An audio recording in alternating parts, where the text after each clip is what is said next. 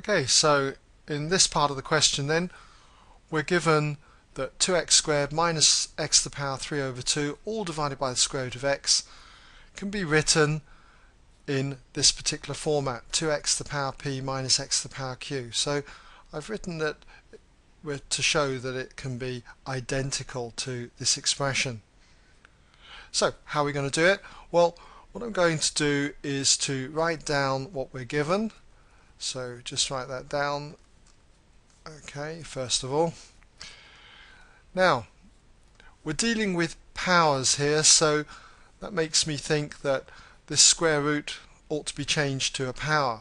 So hopefully you remember how we can write the square root as a power. It's x to the power a half. If it was the cube root of x, it would be x to the power third, and if it's the fourth root, x to the power quarter, and so on. Now, what I can do is, we've got a couple of terms on the top here, we've got a single term on the bottom, so this is exactly the same as dividing each of the terms by x to the power half.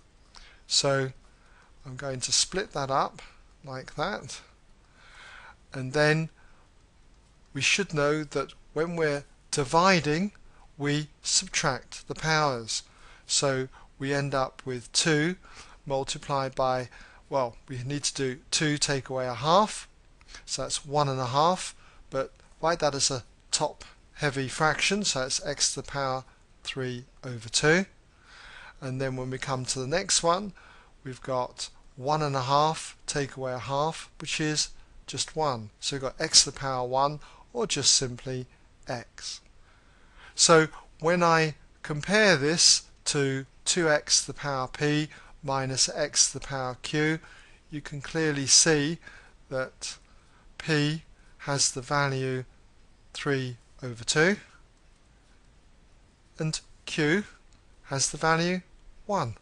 So we needed to specify the values of p and q, and that's now been done. So that brings us to the end now of this question.